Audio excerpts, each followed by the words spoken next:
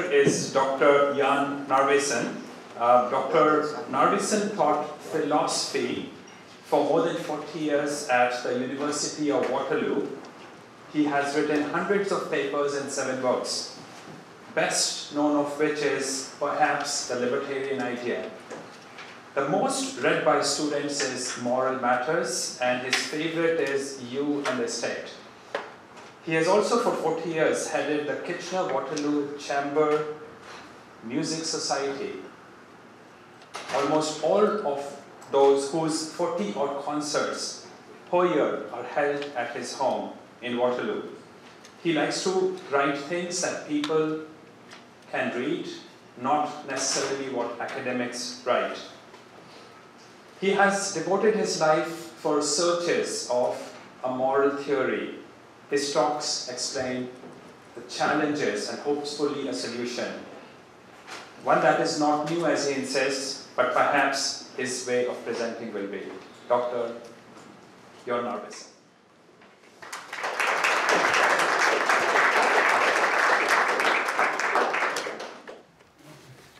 Well, Professor Pleiner has woven on a huge tapestry. By comparison, my tapestry is about like this, but it's still, I think, a pretty important tapestry. It's all about people and their interactions, and that's a pretty important subject. As Giant graciously pointed out, I've been teaching ethics for a long time, about actually pretty close to 50 years altogether, one way or another. And I want to say a little bit about philosophy before we get into the thick of my presentation. It's a very peculiar subject because philosophers don't know much. I mean, and in a sense, they professionally don't know much. Our arguments are supposed to be based on what's pretty obvious. Indeed, ideally, your philosopher starts with things that are just utterly obvious to everybody. And from those, he infers premises that are incredibly controversial or sound almost crazy. And yet he claims that this follows from that. That's a good trick if you can pull it off. But in my case, I think what I try to pull out from my premises is not much less obvious than the premises themselves. And I'm sure that most of you people here are pretty well where I want to come out of this.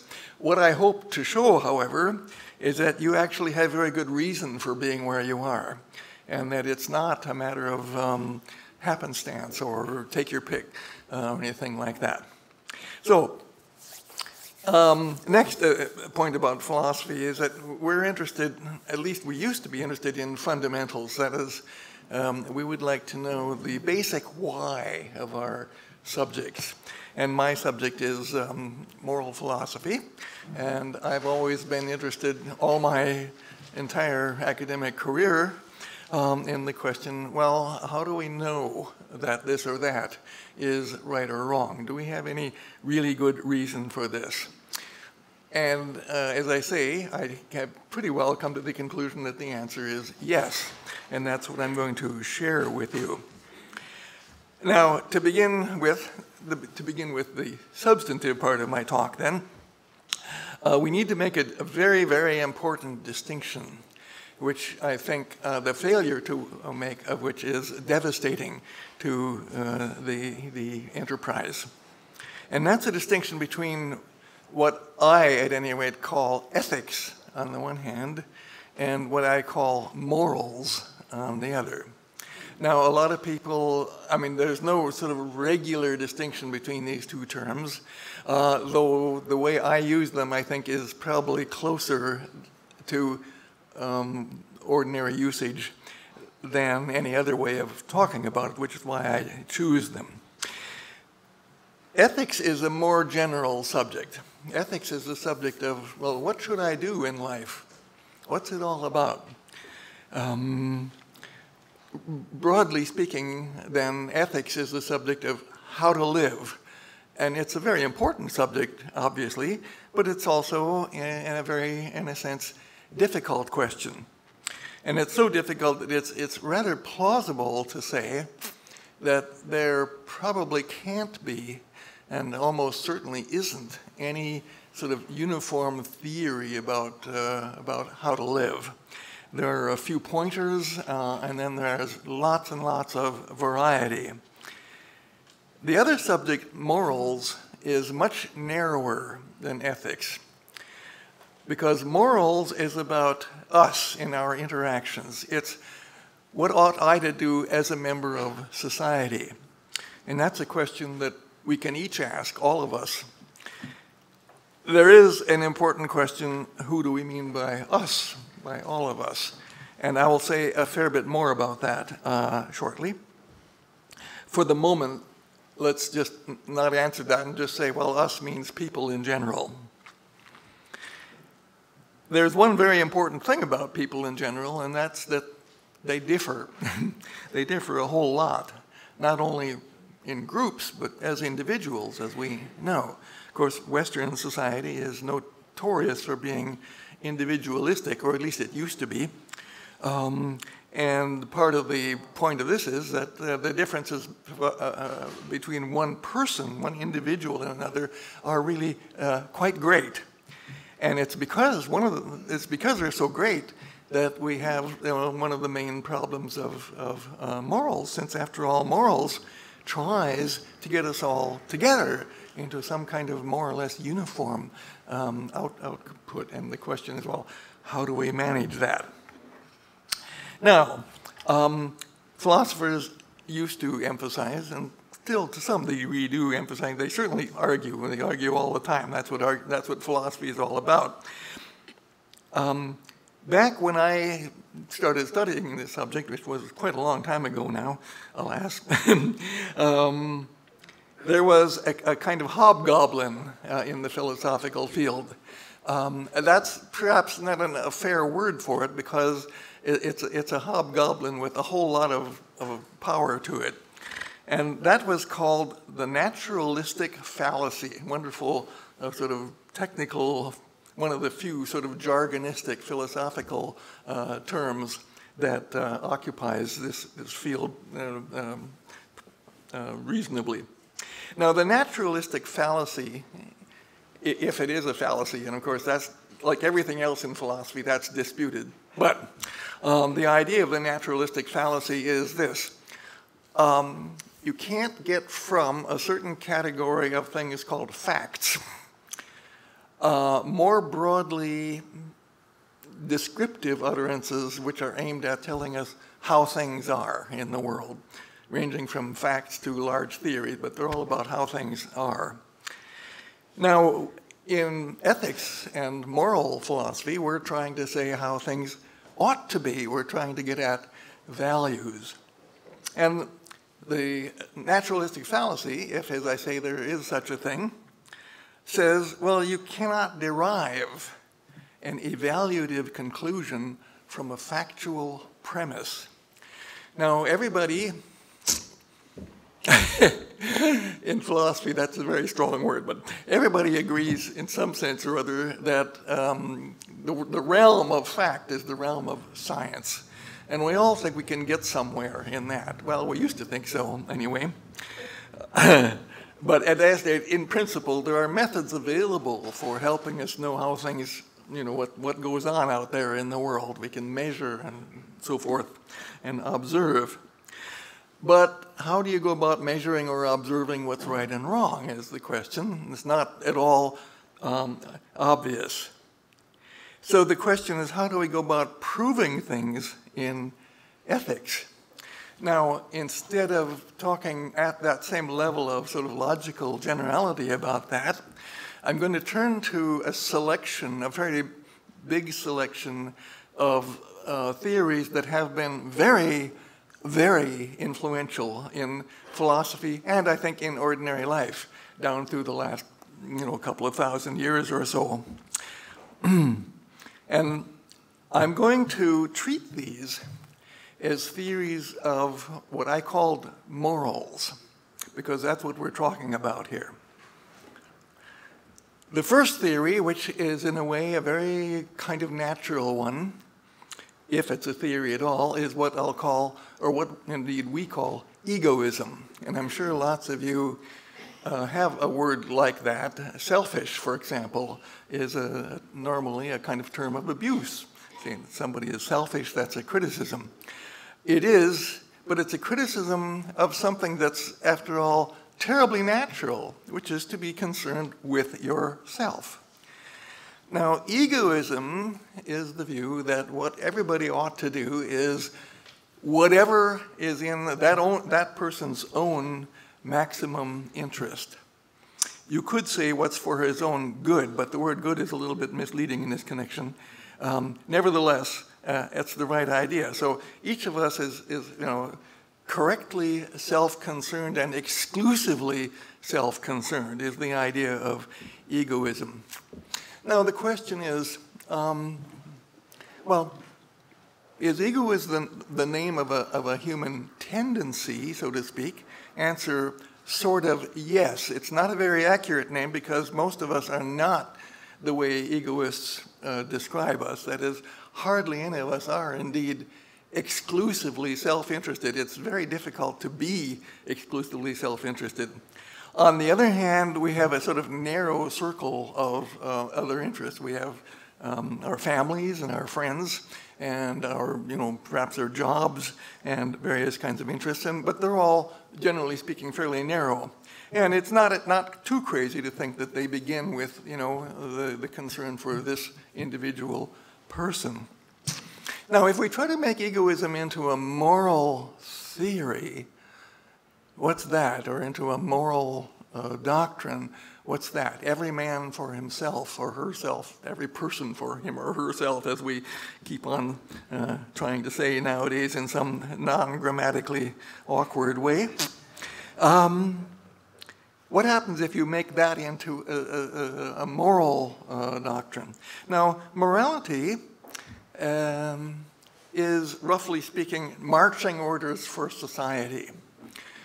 The idea of morality is it's a set of rules or precepts or principles which are to apply to everybody. So we tell everybody, do this or do that.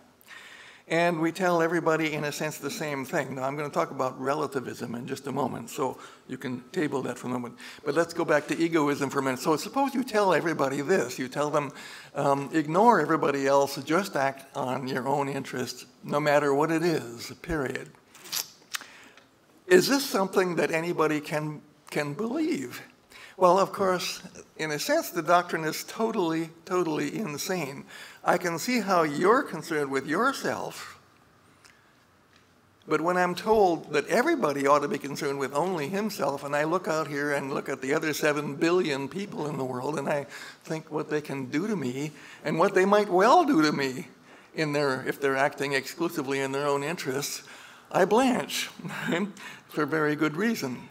There's something so crazily destructive about the idea that egoism should be a moral rule for everybody that it really doesn't, it doesn't hold your attention very long if it weren't that it sounds like it's somehow rooted in something called human nature. But remember that naturalistic fallacy. If it's true, and it's not, as I say, but supposing it is true that everybody is in some sense concerned with himself, it hardly follows that everybody ought to be concerned exclusively with himself, especially when he's dealing with other people, which is what morality is all about. And as soon as you look at it that way, egoism looks like a perfectly crazy, indeed insane theory. Now, next, there's something that used to be called cultural relativism. More generally, there's relativism. You could think of egoism as sort of individual relativism, one set of fundamental rules for each of the 7 billion people that there are out there. Cultural relativism says, no, it's my tribe, or my culture, more generally speaking, that lays down the rules. And the idea of cultural relativism is that each person is to do what his or her culture tells him to do. So culture is the source of the moral rules on this view. So what about cultural relativism? Is that a good idea?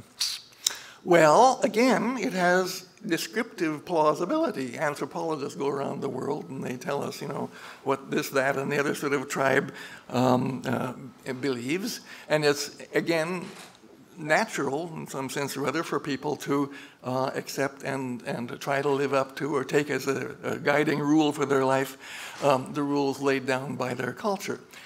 Now, there's just one trouble. I mean, cultural relativism, as I say, is relative. And saying it's relative means that it varies from one culture to another. Each culture has a different set of rules. Just as for egoism, there's a different set of rules for each individual, which is crazy. So each culture has a different set of rules, and then what happens when they interact? Well, of course, in principle, the general answer is the same as for egoism. There's trouble, because the different cultures have different ideas about what's right and wrong. And, well, we know very well from a brief look at human history how difference of cultures can set people at each other's throats. And that's something that should make some difference to most of us. We could say quite a bit more about that, but I don't have a whole lot of time to do that. So I'm just going to say, look, the thing about cultural relativism is when it's a group directing people to treat people who are outside their own culture, then does that mean, look, am I, as a member of culture 1, looking at this person in culture 2, am I supposed to tell him, well, you're rightly guided by your own culture, even though its rules conflict with the rules of my culture? Or do I say, hey, no, you ought to be doing things my way, which is, of course, the right way, since it's laid down by my culture? Of course, if I say that, I realize, well, he's saying the same thing, and then the logical point comes out. If we take culture as the ultimate authority, what we get is, again, chaos, of course. How can it be anything else? Well, now, a kind of reaction to this, in a sense, is the various religious moralities. And I'm going to lump them all together under the heading of religious morality, although let's remember that in practical terms, there are a whole lot of different religions. I remember some years ago seeing it claimed that there were something like 2,500 recognized distinct religions in the United States alone, not counting all the other countries in the world. So that, of course, one thing about religious morality is you're sure to get the same chaotic result that you get with egoism or cultural relativism, namely an inability for people of different religions to cope with each other. But there's a more fundamental problem with religion, which is extremely, extremely important to recognize. And today, I think, in particular, it's especially important to recognize this, even though it may sound like a kind of highly theoretical point. But practically speaking, if we would ask, well, what's sort of the current most prominent moral type problem in the world today, you could readily be forgiven for saying it's terrorism.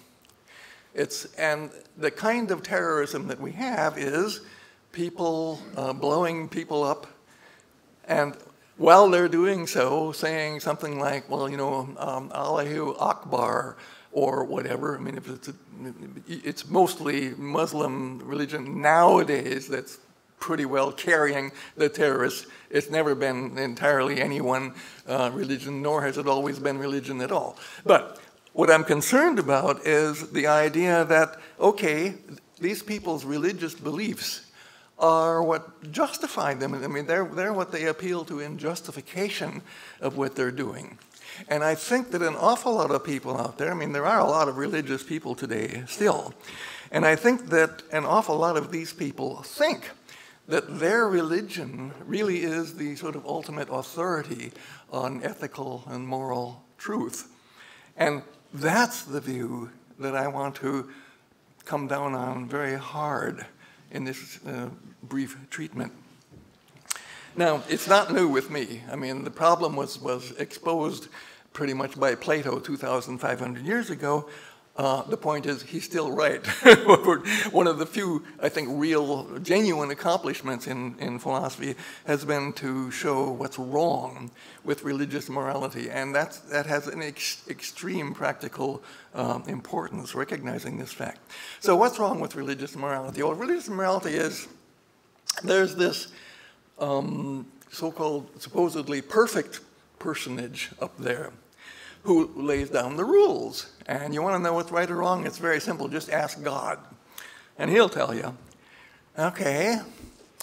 Now, there are two different questions. One question is, well, what will he tell us? And of course, different religions will have him telling you different things. That's one little problem.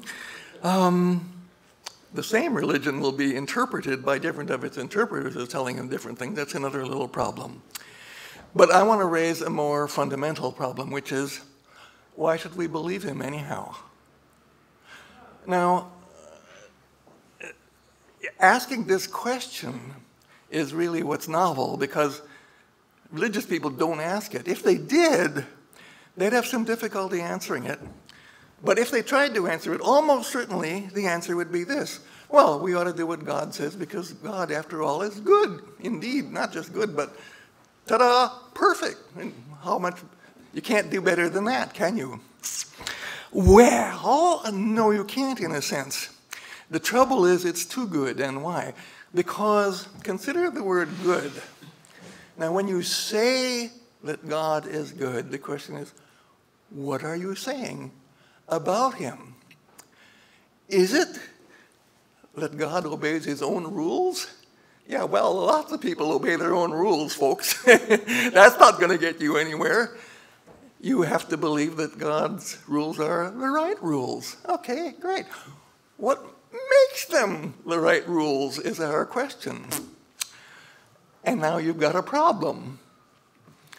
Are you saying that divine beings can think up just any damn thing and say, this is what's right or wrong? You know, I think that Pythagoras believed that it was wrong to throw salt over your left shoulder, or did he believe it was right and required of everybody? Anyway, I mean, you can think of any number of goofy things that some supposedly omnipotent dictator could lay down as the rule for all, and would you be persuaded that that was really the right rule for morals by that? I don't think so. On the contrary, whenever you say that God has laid down the rules, what you mean is somebody who knows what the right rules are has laid them down. My question is, well, yeah, but how does he know? And the answer can't be, well, he asks himself. See, you've got to do better than that. There must be a moral theory kicking around back there that God, who is supposed to be a very bright guy, happens to know, and that's why they're the right thing to do. But if they are, maybe we ought to look and try to find out what that theory is. And the point is, whatever it is, it cannot be the theory that whatever God says is right just because he says it. It doesn't make any sense. And that's very important, because in even today's world, I would guess that about 97% of all the people in the world today do think something like this. They think that what's right and wrong is determined by God, and they believe in God, and that's the end of the matter. And my point, it's not the end of the matter. As soon as you think about it for 12 seconds, you realize it can't be the end of the matter. The end of the matter is whatever the right theory is down the way that maybe God, and certainly, hopefully all of us, might be able to get a handle on, but it isn't the religious theory. So the point is that the religious theory is self-exterminating. And that is definitely a vice when it comes to theories, that they should be self-exterminating. All right, moving right along. There is a very popular movement among philosophers. It was extremely popular. It's still somewhat popular today, which has another slightly technical term. They call it intuitionism. Now, in the case of moral philosophy, intuitionism is the view that there are some fundamental moral truths which cannot be further explained. They're at the bottom of it all, right? If you're an intuitionist, what you think is that somehow the human mind is capable of just seeing these things, to recognizing that they are the moral truth. And that's the basis of it all. Intuitionism has a couple of problems. One of the big problems is this. If that's the way things are, why do people believe different things? I mean, one of the things that gave rise to cultural relativism, one of the things that makes philosophy 100 or 101, moral philosophy, an interesting subject is cultural relativism, or any kind of relativism. How is it people seem to vary a whole lot in their moral pronouncements if we all have this wonderful faculty of being able to spot the truth, and somehow what we've all spotted is the same truth? And that's, of course, the next problem, which is, why would it be the same truth? I mean, this is sort of the black box theory of ethics, see? I mean, we've each got a little black box in the corner of our mind, and we look in there, and lo and behold, there are the ethical truths. And the trouble is, if you look at it that way, then it's not at all obvious why Jones, when he looks into his black box, should get the same answers as Smith when he looks into his black box. And indeed, they don't come out the same. So why isn't that a problem? And the intuitionist's answer is to wave his hand.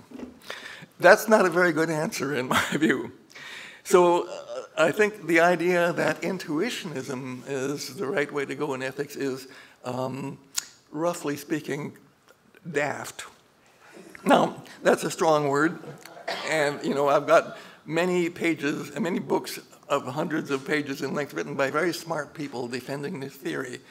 And in my experience, which is fairly limited because I've only been teaching this subject for 50 years, and I don't spend all day long reading, but still I've read quite a lot. And I have yet to see an intuitionist who has been able to satisfactorily solve the problem I've just been describing. And I think that's not surprising because, like with religious ethics, it's a problem that's intrinsic to the whole idea. And that suggests that there's something really wrong going on. All right, well now, kind of related to intuitionism is a natural law theory. And I may be getting close to home for some of you because many libertarians, I think of themselves as accepting a kind of natural law in the form of libertarianism. So what's natural law? Now, here we've got to make another very important distinction. Philosophy, by the way, has been described as follows. A philosopher is a man who, when he gets into trouble, makes a distinction. It's a very, very good thing to do, and the distinction I want to make here is between two quite different ideas about natural law. One is that it's a law which is informed by and based on things other than the acts of human legislators, all right? So it's natural law as opposed to legal, artificial, governmental type law. Now, if in terms of that distinction, I think we all want to be natural lawyers. We all want to try to find out what it is that makes morals right. What makes it tick? What are the basic facts that make it tick? Those facts, whatever they are not going to be the output of some government somewhere.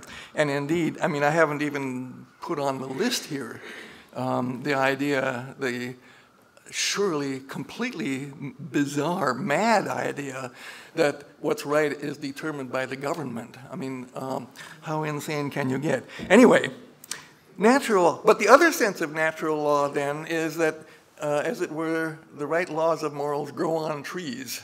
In some sense, you can just read them off of the way things are. Now, if you put it like that, then the problem is, this is walking right into the natural fallacy problem, the naturalistic fallacy problem. How do you read off the trees what's right and wrong for man? You don't.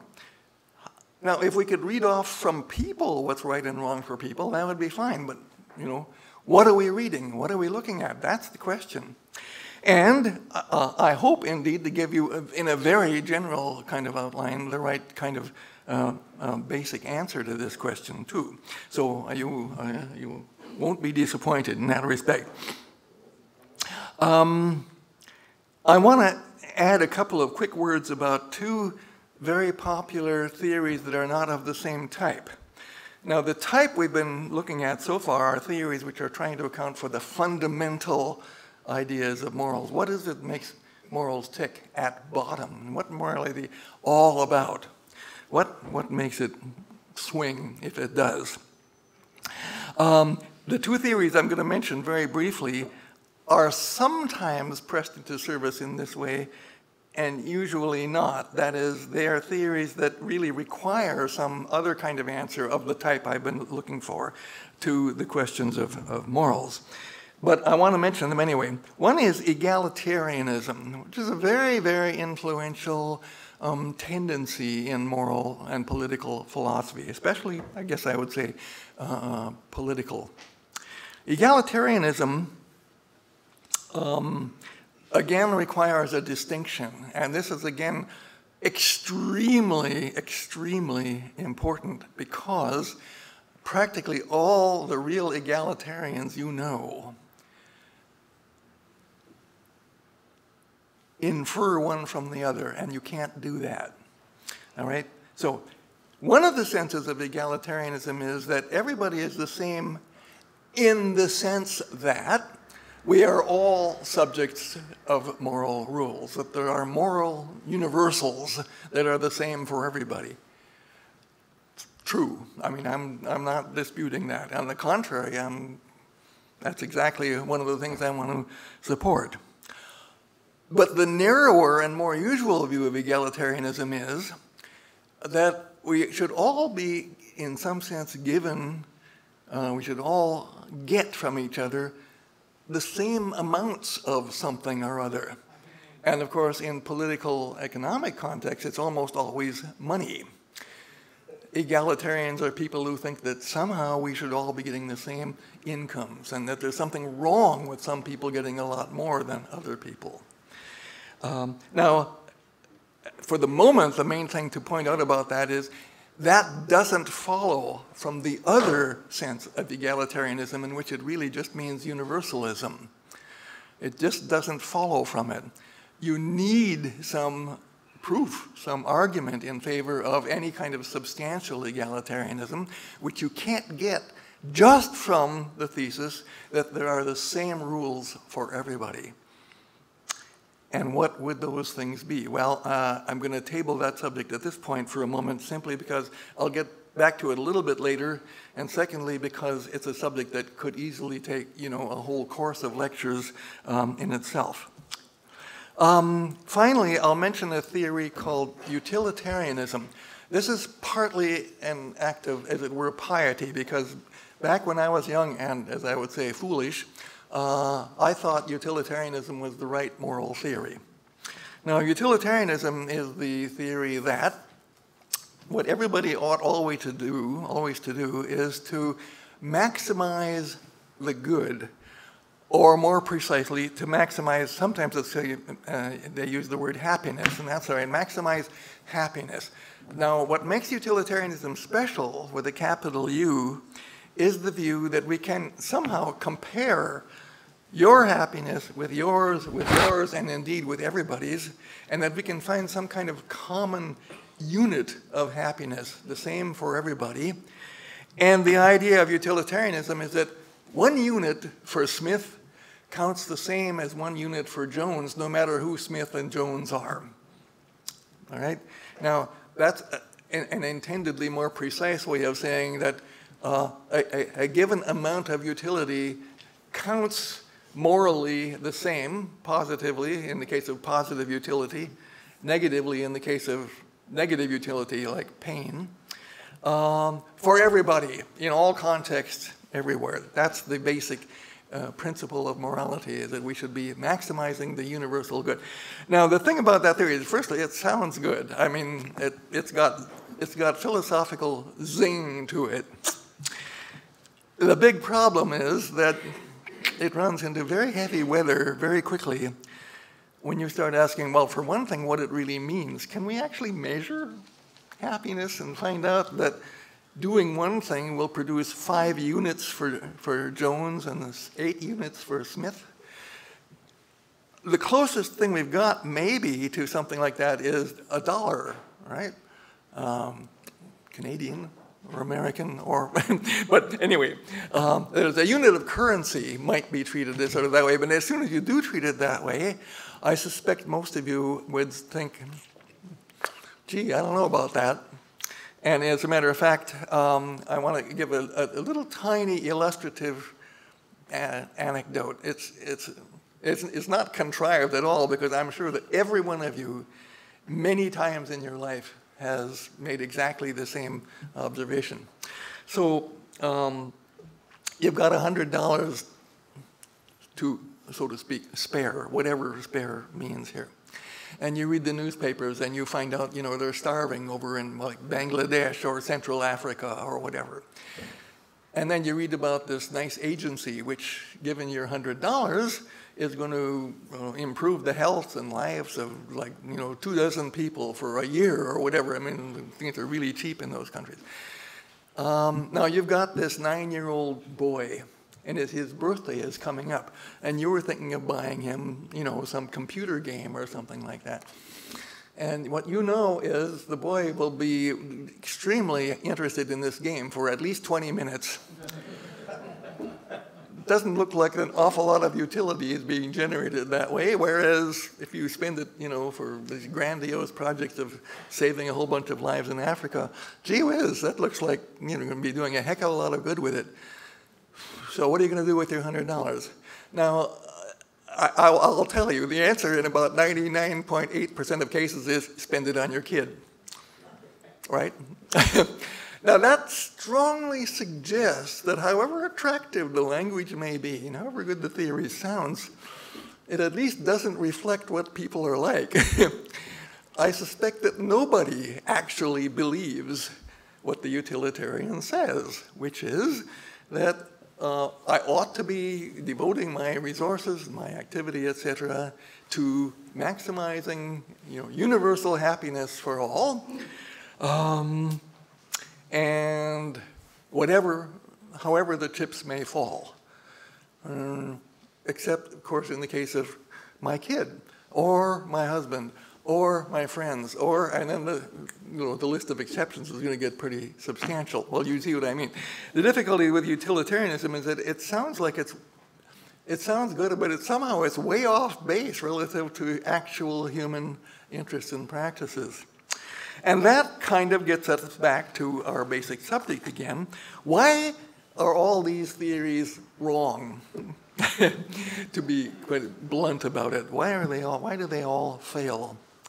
And I think the answer is, well, look, what moral philosophy should be about is trying to show that it is rational for each of us to embrace the theory in question, whatever it is. We're trying to find some principle, some rule, such that any rational person anywhere would buy into that rule rather than some other rule. Is there any rule of that kind? One popular view in moral philosophy is, no, there isn't. I want to have a word with those people, but the word is, about 25 years long, so we will neglect that at the moment.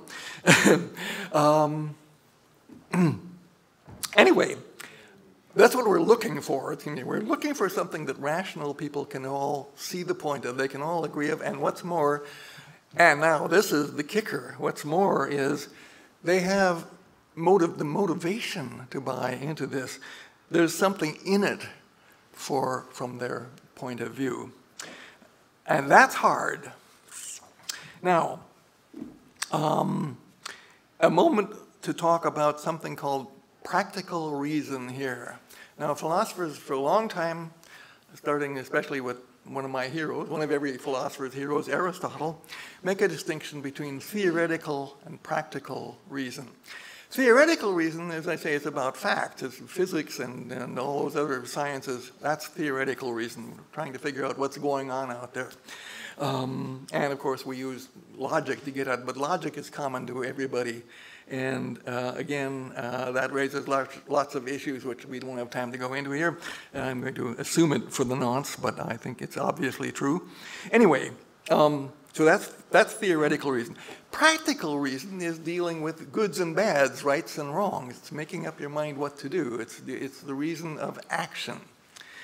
And the question before us is, what is practical reason anyway? What is its principle. The principle of theoretical reason is to find out how things are going out there. I mean, it's to describe the world correctly. It's to get at the truth about everything.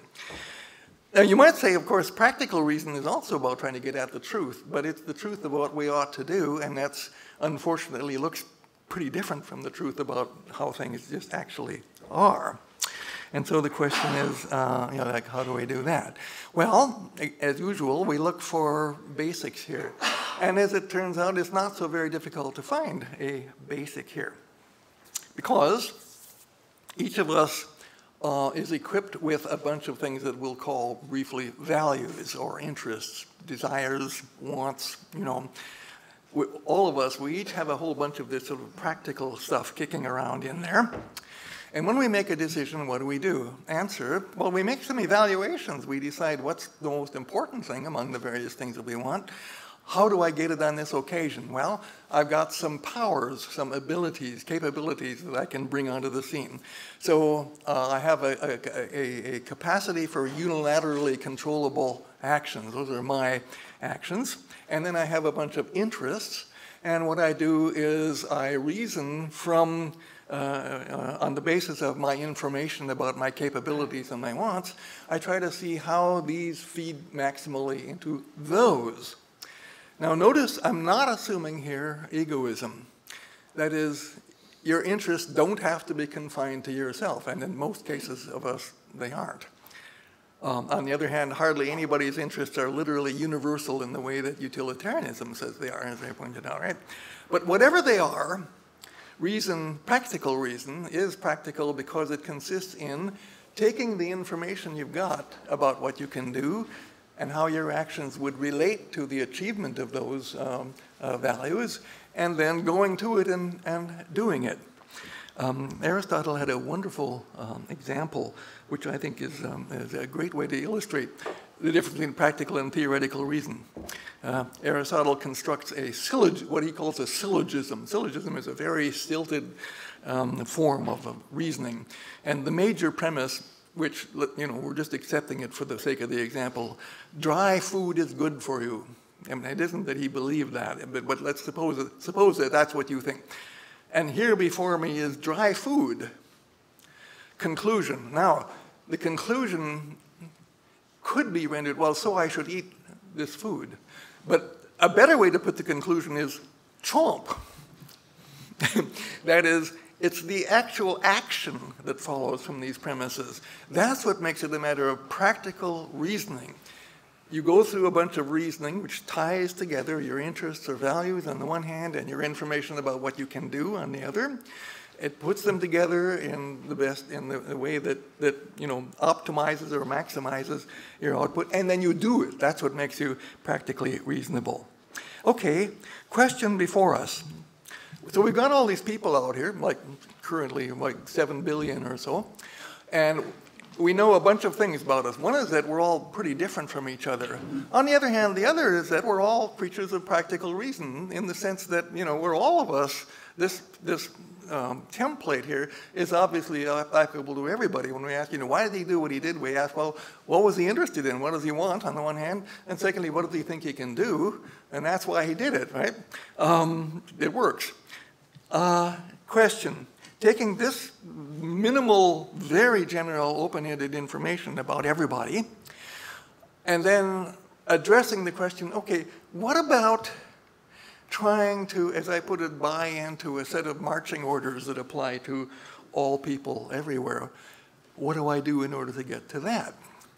There is actually a very, very good answer to that, formulated, again, by Plato, who kind of started everything, which is called the social contract.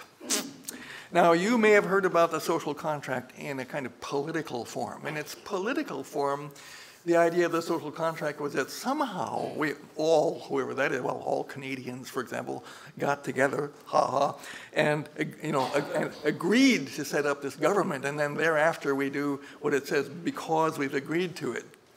Now, the trouble with the social contract theory as applied to politics in that way is that it's crap.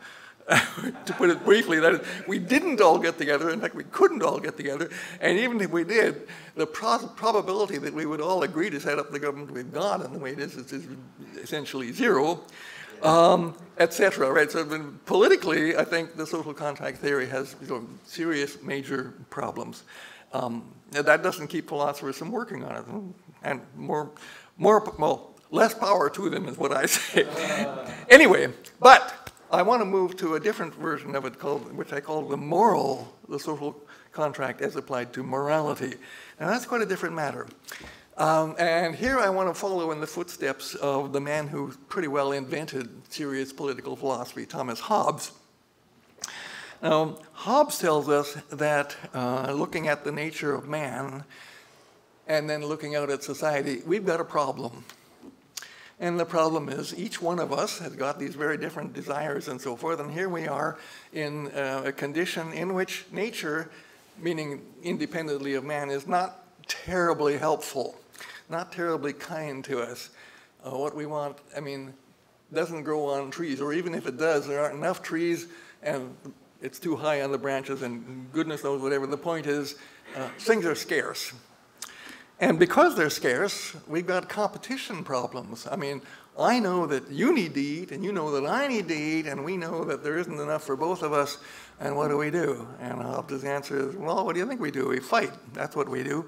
And indeed, he laid it down that in what he called the natural condition of mankind, we're all going to be at something that he called the universal war, the war of all against all. Now, let's translate this into moral terms. The universal war of all against all is going to be the complete, total absence of any moral rules. It means that nobody will have any moral inhibitions about doing anything. So whatever I think serves my interests, I do it, whatever it does to you. And of course, I know that you're doing, how to do the same thing about me. Now, a rational person contemplating this situation, I think, is going to quickly come to go, geez, it'd be better if we had some rules around here, Maybe this condition of rulelessness isn't such a good idea. And indeed, it pretty obviously isn't. Now, about the word rule, moral rules. Why do we use a word like rules, or some people call it moral laws? That's okay. It's the same. The idea is the same in both cases. What the idea is you take all this stuff that you've already got, your interests and your desires and so forth, footnote, which, by the way, is the definitive answer to the naturalistic fallacy problem, as I'll explain in about 3 moments. All right, you take those things. What do I need to add to them in order to optimize my relations to my fellow man? And Hobbes had, I think, a terrific, brilliant, and indeed basically right answer to this. He said, well, the big problem is violence. And violence is getting what I want from you, not by asking you for it, but by just taking you for it, whether you like it or not, and in particular, where you don't. You probably don't, because after all, I'm taking from you something that you value, so it's not surprising if you don't want me to take it, but I just do it anyway. And since, of course, in the process, you might very well not like that very much, and we might come to blows, you can see the war of all against all looming before us. The war of all against all is as I'm describing it, is the absence of rules. Well, the absence of rules is very much like the presence of the minimal egoistic rules, as everybody do whatever the hell it pleases you to do. And Hobbes looks at this and says, well, that's the problem, you guys. What we need are some inhibitions. And which ones do we need? Now, the most promising answer to this, well, there are about, David Hume has a wonderful discussion of this, by the way. It just is brilliant. And I should be able to, I can quote you from the chapter and verse, but I can't tell you which chapter and verse it is, but it's in his inquiry into the principles of morals. So he says, well, one natural rule would be virtue. Let's deal things out to the most virtuous people. Hume correctly says this is not going to work, to put it mildly, because people differ about what's virtuous, for one thing, and there's more to it than that. Or second, he said, well, you might think of dealing them all equally and become an egalitarian. And he said, well, after all, he says, and bringing in a kind of utilitarian element, he says, well, look, we know that to satisfy the wants of a princess might require an expenditure that would provide bread for her whole kingdom. Surely that's what we ought to do. But of course he knows, and we know, that that isn't what people are going to do, because it's not what they want to do. It's not what it would be rational for them to do. And finally, what is there? Well, now there is something, because what there is, well, wait a minute, all of us, whoever we are, we can take our situations as they stand, and those tell us which way is down and which way is up, which way is forward and which way is back. And what we have, all of us, in common is we don't want to be moved back, especially not by somebody else, right? I mean, I may make mistakes, okay, but they're my mistakes, damn it. And if I want you to help, fine, I can ask. But if I don't ask, and you just take matters into your own, that's what I don't want. What I don't want is to be, in the words of one philosopher, subjugated by you. So what we want is, we all universally, our desire is, in our actions with other people, we don't want the interaction to come out worse for us. And if you think about war, well, it's worse for both parties. I mean, war is a great way of bringing about all the miseries and awfulnesses that we all know are liable to that state. To will universal law is, I mean, universal war is completely insane. Willing universal peace, on the other hand, makes very good sense.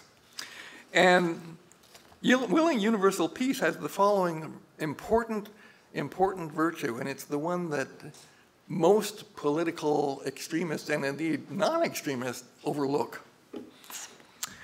And that is, we all have a natural motivation of this kind. We would also like it if other people would do good for us. Hooray! We might put it this way. What each of us wants from each of the other one is a treatment which maximizes the good as I see it, which does the best for me overall. That's right. That's what I would like. But how about what you would like? Would you like to do that? I don't think so, as we've seen in the case of the mom with $100 to spend and ends up spending it on her kid's birthday. She's got other ideas about what to do with it.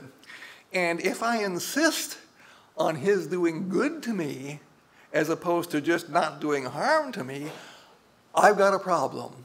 Namely, he doesn't have the motivation to do that. Now, of course, he doesn't have the direct motivation to avoid harm to me either, but there's a wonderful indirect motivation, which is if he does, I'm going to hit him if I can. And if I know I can't, I'm going to go to my friends and say, here, you're going to help me hit this guy, because we can't let him, I don't want to let him do that, etc. And we're going to have this war, and the war is going to be awful for everybody.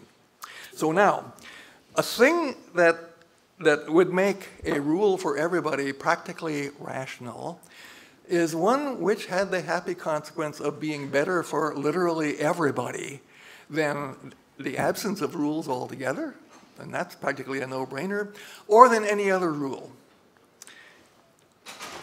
And I think that that's the non-harm rule, otherwise known as the libertarian rule. Now, there are several different formulations of it. I think they all come to the same thing, sometimes called the non-aggression principle. And those are all rules in the right direction. Notice that it's not pacifism. Pacifism is the view that harming people is wrong absolutely no matter what and independent of anything else. Well, the trouble is if they're trying to kill you, does that mean I don't get to stop them? Yes, it does. I don't think I want that. Pacifism doesn't sound like the right idea there. No, what we want is everybody refrains from doing harm to everybody else, and we confine our ability to harm people to just defense. That is, people who are trying to harm us for the bad reasons, well, we get to use that kind of tactics on, but everybody else, the rule is peace. Now notice that there are two possibilities here in relating A and B, supposing that we accept this rule. Either you and I do nothing to each other, in which case we're the same way we were before, so nobody has harmed anybody. Or we have a relation which is beneficial to both of us. Now, there are different ways of doing that, but the overwhelmingly main way in the world for the last roughly 9,000 years or so is we, so to say, ask each other what we want, and we notice that he can give me something I want, and I can give him something that he wants, and we make a deal, right? Agreeable to both parties. Now, that's free trade. And the big benefit of free trade is it benefits both parties, so they both have a motivation to engage in it. They also both have a motivation to cheat.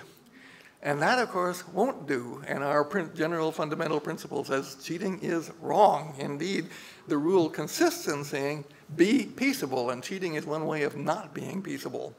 There are various other specific ways of doing it, but it's enough to see that the way of going forward is by agreement. And the way of going forward from the state of nature in which there are no rules is by lack of disagreement, as it were. Not specific agreements, but the general agreement that we are not going to use violent methods in relation to each other. Once we've got that in place, then we're all ready for making mutually agreeable exchanges. And of course, mutually exchangeable, agreeable exchanges leads us to capitalism, of which I am a big fan. And I'm not just a big fan because practically everybody else in academia today isn't. That's a fairly good reason for being against something, but it's not definitive. It's just that capitalism is such an obviously desirable thing that unless you are misled by one of these very bad arguments I've been telling you about, it is obviously the way to go, because capitalism simply consists in letting people use their resources as they want to, so long as they use them in ways that are agreeable to everybody else. So look, for example, at the extremely wealthy, who are the objects of much hatred by practically all academics today. So look, suppose you've got a whole lot of money. How did you get it? Firstly, you got it by making a whole bunch of stuff for a whole lot of people, because you can't make a whole lot of money if you don't do this. If you're a billionaire, there must have been a heck of a lot of people out there who bought your merchandise, because $1 billion is a lot of money, right? And all those people have been done some good to. Look at Microsoft or Apple or all those big companies. Well, and then look at the millions and millions of people who have benefited from having computers, or in the case of oil, from having cars that they can drive around conveniently, et cetera, et cetera, et cetera. So firstly, the way you make your money if you're rich is by doing a heck of a lot of good for a heck of a lot of people.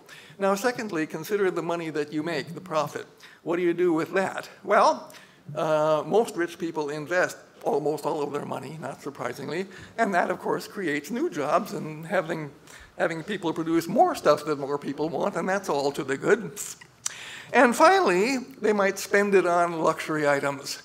Now, I love expenditures on luxury items, unlike my fellow philosophers. Why?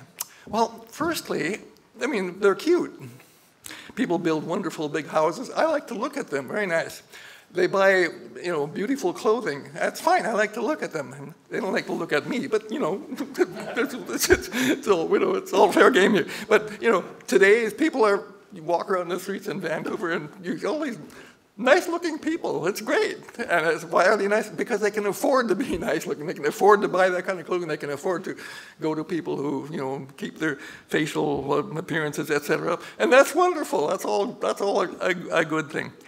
And of course, there are Ferraris dear to my heart, things like that. And we wouldn't have those if we didn't have rich people. And the thing about Ferraris is the people who make Ferraris, they have really, really good jobs, right? I mean, if you ever worked in an automobile plant and you moved to the Ferrari plant, you would think you were in heaven. It's a great place to work. And it offers a wonderful outlet for creativity. It takes all kinds of ingenious ideas to make something as complex and as interesting as a Ferrari. And then there's all those great pictures in museums, and there's the opera and the symphony and all those good things. You can't have that if you don't have wealth. If you don't have immoderate wealth, you're not likely to have all that stuff. And those are all good things. So what the heck? Why are people complaining about it? Well, probably because they think that the poor are downtrodden by the rich. They're downtrodden, all right, but not by the rich. They're downtrodden by their governments, some of whom, of course, are rich people. But generally speaking, as Professor Plimer's speech pointed out, governments do all sorts of things to make life miserable for the poor. Eliminating that would be the #1 way to eliminate poverty around the world. Of course, poverty has already been eliminated in North America anyway. I mean, as Chris Sarlo says, you look at Canada, we don't really have poor people by world standards. You go to India for 5 minutes, and then you come back here and say, where are these supposed poor people? Anyway, but the point is,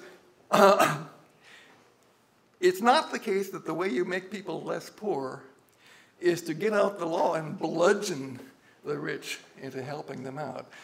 This is a dumb way to do it.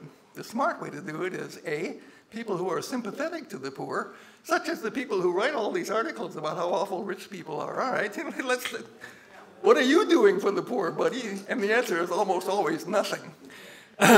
Whereas you look at the rich, like Bill Gates, whose foundation for curing curable diseases in Africa is now up to something like $40 billion capitalization. That's a heck of a lot of good that man's doing to an awful lot of people in the world. Where are you, socialist writer, in this thing? Anyway, answer, just, pushing your stupid theories about the way society should be run. The fallacies of which I have, by the way, exposed in some articles. So, all things put together, my point is, as a morality, you really can't do better than the libertarian morality, and that's why it's rational for everybody to embrace it. By the way, I've left a small number of my books on the table. You might want to look at it, and that's my concluding commercial for the day. Thank you very much.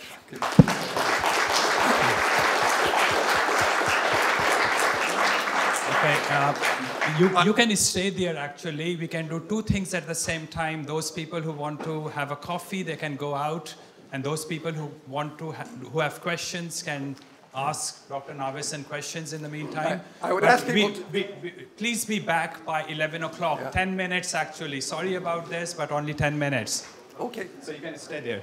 I would ask people who ask questions to speak very clearly, because my hearing is unfortunately quite bad. Sure, absolutely. Yes, sir. Hi, thank you. In the question of morality, I've been curious about the nature. Can you hear me okay? Just. How's that? Okay.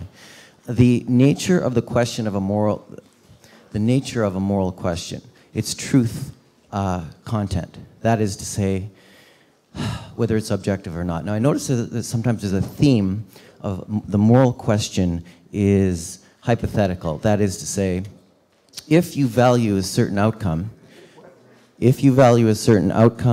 you ought to act in a certain way. If you're a libertarian and you have libertarian values, you should act in a way consistent with that. I want to qualify that. Okay. That's prudential reasoning speaking. That's ethics. It's not morality yet. Morality doesn't say if you desire something, then that's what you ought to do. It says if you desire something, that's probably what you're going to do. But when you start doing it, you better check out and see what happens to other people in the process of your doing it. And if something bad is going to happen to them, then you pull back. But don't you think that being concerned about what's bad to somebody else is also a matter of a value?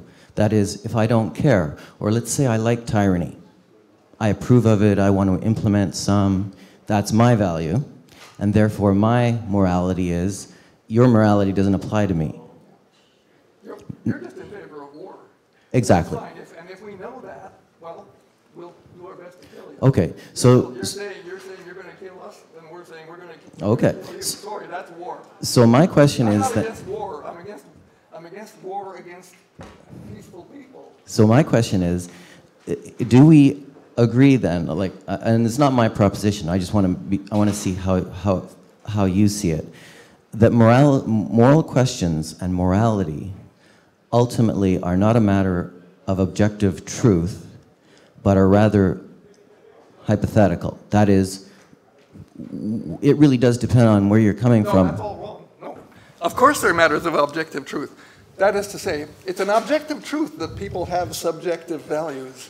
That's an objective truth. It's not there isn't anything dubious about this. It's an objective truth. You want various things. That's a fact. Yes. The question is, where do we go from there? Right. It's an objective truth that some people prefer chocolate and others prefer vanilla, but we all acknowledge that there's no objective truth about which is better, chocolate or vanilla, right? That's the evaluative side of this. Yeah. Exactly. So by the way, the point is we don't address ourselves to that. Look, I think like Mahler's Fifth Symphony is objectively better than Sammartini's Fourth. Now, that's certainly, of course, an opinion on my part. I am prepared to back it up. I know something about music, and almost anybody who listened to it would agree with me about this, and we would, look at it. So I'm not claiming that there aren't any objective values. I am claiming, however, that different people will have embrace different ones, and it is not surprising if their actions and consequence are different. That's why some people go to the symphony like I do, and other people don't. Okay. Okay, thank you.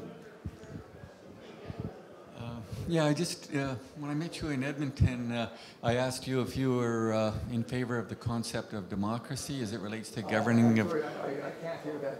Oh, okay. I asked you if the if you believed in the concept of democracy as it relates to governments at the provincial, state, and federal level. And I thought you said you did agree with that. Do you still have that view, that you agree that democracy is a morally valid concept?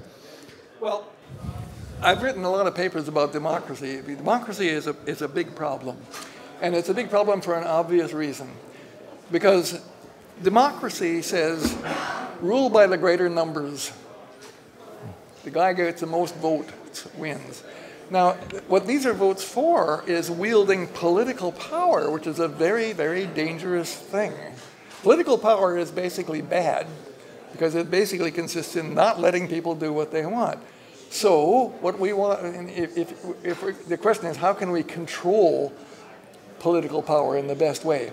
Now, people who claim to be enthusiasts for democracy that I know of, almost all actually smuggle in a lot of other things besides voting. Voting is the essence of democracy. The people shall rule. How do they rule? They have an election. Maybe I'd just like to interrupt you here. For democracy to be any damn good, we have to have restrictions against personal violence.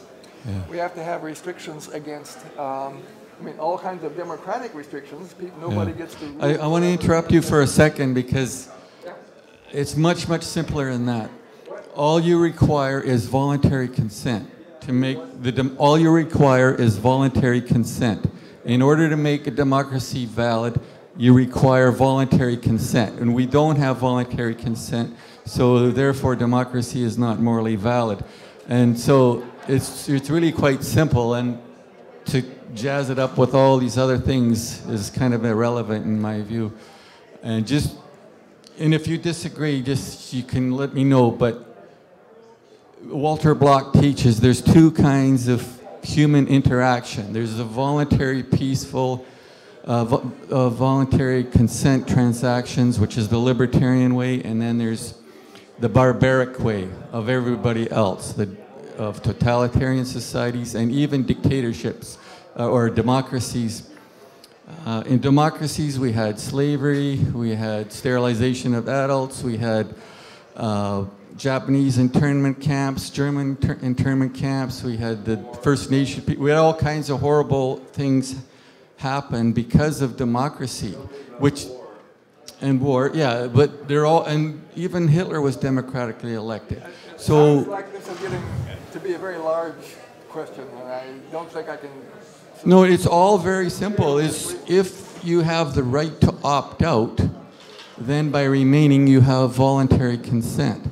But like the black slaves in 1860 America, they did not have the right to opt out. They were forced to stay there through violence, and they could get murdered or slashed to death. So there was no voluntary consent. But that was consistent with democracy. It wasn't consistent with liberty. So the way I see it, it's very simple. It all boils down to voluntary consent. If you want to have a democratic body, you have to voluntarily consent to the power that democratic institution has. Anyway. Well, I mean, things get very complicated. I don't think it's complicated at all. I don't understand why you can't. It wouldn't be if it were easy to trace the consequences of general consent. But actually it's very difficult, especially because of public goods problems, which economists are rightly concerned about. So it isn't easy to give a sort of short answer to this. Basically, of course, I'm on your side. I mean, we all want. Our ideal is that all relations among persons would be voluntary and agreeable. Yeah. That's our ideal. But how that exactly works out in a political sphere is very hard to say.